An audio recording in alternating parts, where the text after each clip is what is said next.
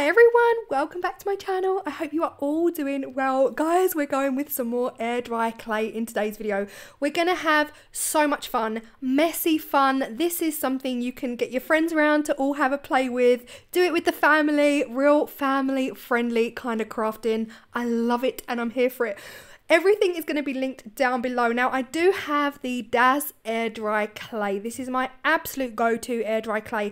I have linked it in some of the Amazon storefronts. I get mine from a shop here in the UK called The Works. And it's gorgeous. It's absolutely lush. I don't have a problem with it cracking or anything like that. What we're making in today's video is ghosts. Oh my gosh, we're making the cutest, most adorable ghosts. Ghosts in 2023, they are such a vibe. They are definitely trending this year. Wherever I go, whether it's TK Maxx or The Range or HomeSense, there are ghost ornaments everywhere. You know that kind of typical bedsheet, that kind of bedsheet with the little eyes? That is what we're going for here. So first up, I'm going to make a giant ghost. I'm going to do my best at least to make a giant ghost. Now, you will need your rolling pin. I'm actually rolling this out on my glass worktop saver from my kitchen. I usually have it by my kettle when I make a cup of tea, but I've stolen it. I always steal it when I do air dry clay. I'm rolling my clay out as wide as I can, like as big and as wide as I can. I don't want it paper thin because obviously I don't want it to rip, but I'm looking for around about 1/2 centimeter deep. Of course, you can go a lot deeper, you can do as much as you want, but the deeper your air dry clay is, the longer it will take to dry, so definitely just bear that in mind. Now, to make my big ghosty, I'm going to use a polystyrene ball and a resin mixing cup.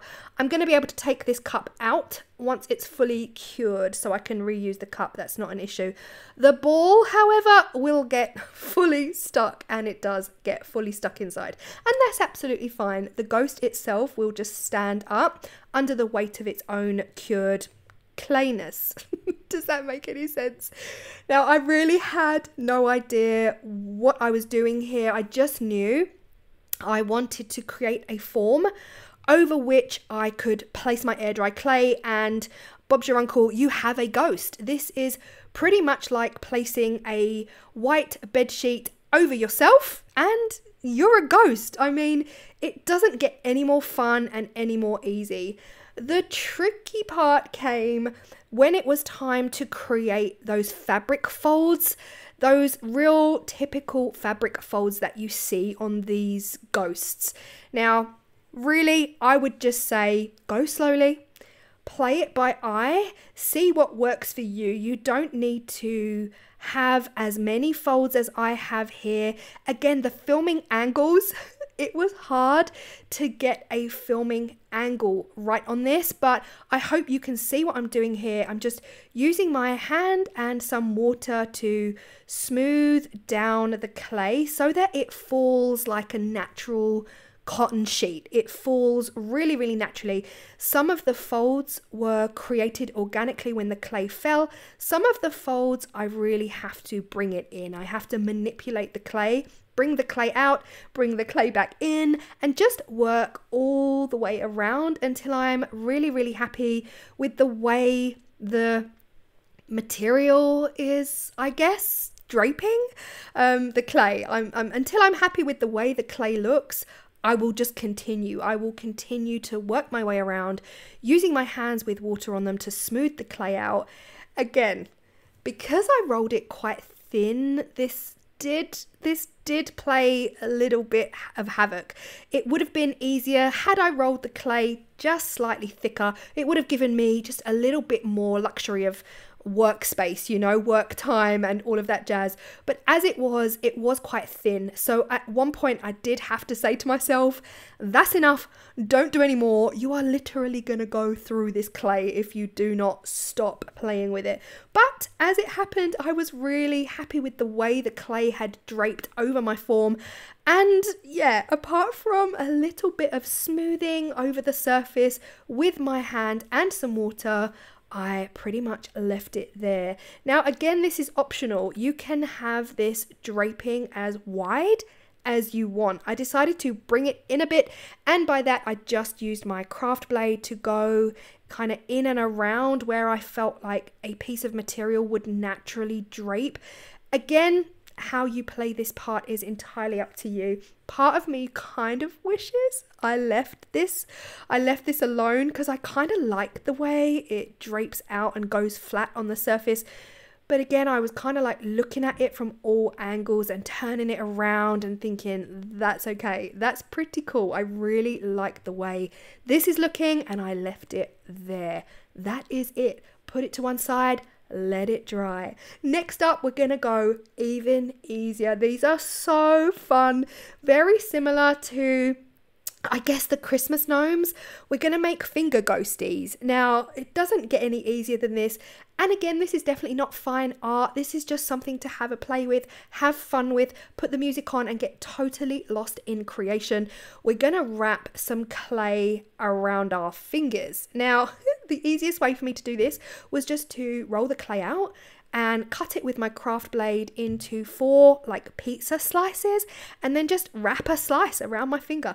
And now once I wrapped it around my finger, it was quite tight on there, like the suction was real. So moving my finger around inside was really needed. You need to do that quite soon on, otherwise your finger will get totally stuck in there.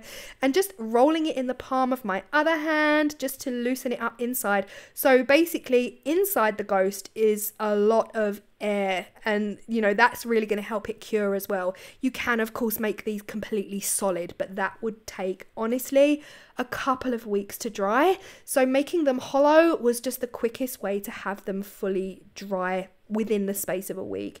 And just rolling it around until you're really happy with the shape, pressing down with your hand, and remember to use lots of water to smooth it out as you go. Now this one here, because I was wrapping it around my finger, we've got this almost naturally like a natural head shape.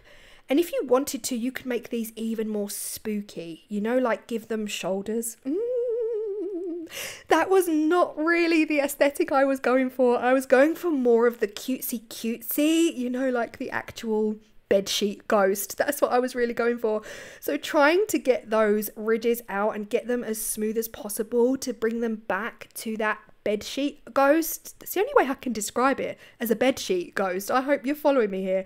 Now you can trim them down, so you can make them as short as you want, or you can keep them to the length that you originally created them in, and just using a bit of water again to smooth out the surfaces. At this point I feel like it's resembling more of a shuttlecock than an actual bedsheet ghost, but keep playing with it. Don't give up. Keep playing, keep smoothing it out with your water and your finger, and all will be well in the world. Remember, we're going for handmade with love and just to have fun with this. Now you can see here I'm using the end of my paintbrush just to create those waves, that fabric line, to make it look like it is a draped sheet over a ghost. And again, how you do this is entirely up to you. We are not going for fine art. I am definitely not a fine artist, so if you wanted to make these absolutely splendidly spectacular, then I would definitely spend a lot more time creating more folds. Whereas for me, I just used the paintbrush and I just felt like it kind of gives you what you need to know that it is a fabric drapery kind of aesthetic that we're going for. But I did have a play. I just kept on going around until I was totally happy. Then I smoothed it out with some more water before setting it aside to cure with our big ghosty. I carried on doing this and I made a set of 3 finger ghosts. Each one was a different size, and again, I'm speeding this up for you guys because again, it was a process, just making sure that I'm moving my finger at all times inside, because otherwise the clay is going to fully stick to my finger and then we're going to lose the total kind of structure of our ghost. So just going back over it with water and smoothing it down until you are perfectly happy. Again, I got those ridges at the top, like it's because I was molding it around my finger, and obviously I have a knuckle the clay was molding around my knuckle, so trying to smooth that out was a bit of faff, but totally worth it. Again, I got my scissors to trim it down to size, making it just slightly shorter than the ghost I made before I started working on a teeny tiny little one. Now again, these are so fun. You could make a whole entire family, whatever your family looks like. You could make 10 of these or just one of these, and maybe even a little dog. Oh, I should have tried to make a little Georgie, but I'm not that skilled. I was just having so much fun here, guys. Honestly, air dry clay, if you're not necessarily into epoxy resin or Jesmonite, eco pores or anything like that, air dry clay, I would say, is one of the most therapeutic crafts that you could take up. I know a lot of people are struggling right now, you know, and I know a lot of hugs are needed for a lot of people. And if I can give you one thing, I will offer you air dry clay, because I am telling you, when you sit down with it, you get totally lost. It takes you to the most restful place, and it is definitely a craft that I would recommend somebody taking up if you need some therapy. Like if you need some crafting therapy, air dry clay is your friend. Now this is 6 days later, so these did take around 5 to 6 days to fully cure, and I am just sanding them. This is optional, you do not need to do this, but you know, they're handmade, and I didn't smooth them out as much as I would have liked to, so I do have a few lumps and bumps in places that we can just easily get off with some sandpaper. And again, I'm using a really light grit, so a really like high grit, like a, you know, you don't want to use your 80 grit on this because that is gonna chew up your clay. So the higher the grit, you know, the easier it is just to get those obvious surface lumps off. Now again, this next step is optional, because actually this air dry clay is pretty white already. You know, even when I'm adding white paint, not much difference is seen, but I just thought that adding white paint would smooth them out even more. So we've already sanded, and just adding some white paint will make the surface even more smooth than it is. And you can see how handmade these are, because the lumps and the bumps are real. I did exactly the same with the giant ghost before covering that also in paint. And again, you can't really see the white against the white, but I just felt like it was a step I wanted to take. Each and every one of these got 2 coats of white acrylic. Now, the paint I'm using is actually gouache, however you say that. It's actually white gouache paint, which worked perfectly. But again, you could use white acrylic paint, white poster paint, any paint you have. I would avoid using oils purely because time, like they would take too long to dry. Now, to give them little eyes, this was the bit I was kind of nervous about. I was looking at photo references on Google, just like, do the eyes need to be big, like in scale to the body? Are they big on the head? Are they near the center, near the top? Are they close together? I struggle with this bit here, to be honest, but I figured I just had to go for it and do my best. I am using my Sharpie permanent fine point marker, but of course you could use anything. I couldn't find my Sharpie felt tip, the fatter felt tip pens, couldn't find them. I ended up using my big, like I've got a massive black permanent marker. I ended up using that on the really big ghost, because that did need much bigger eyes, and this poor little Sharpie fine point pen was not coping. I mean, also I was not coping because it was taking way too long. But how fun are these? I was thinking, do I add a mouth? Do I give them more of a character by adding this gorgeous little cute mouth and a little happy smile, or do I leave the mouth off? I decided to add mouths. I didn't like the mouth that I added on the big one, so I had to try and paint over it, but this is what they are looking like. Honestly, I prefer the little ones. I don't like the way the air dry clay goes in and under the ball on the big one, so yeah, the little ones, they are me. They are absolutely me.